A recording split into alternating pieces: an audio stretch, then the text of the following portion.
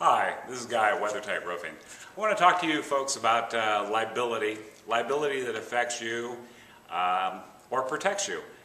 When you hire anybody that works on your property, whether it be a roofing contractor or it be a plumber, an electrician, anybody who comes on your property, basically you're responsible for their well-being and anything that might happen to them.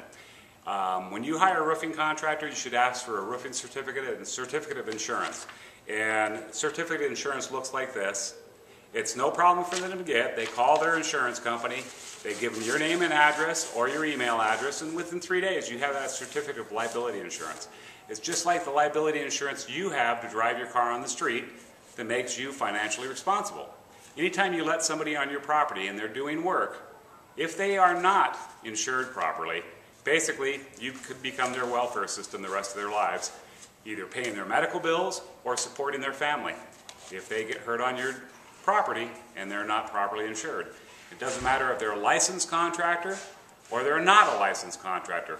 A lot of people believe a licensed contractor, that's all it needs to be. He's licensed, insured, and bonded.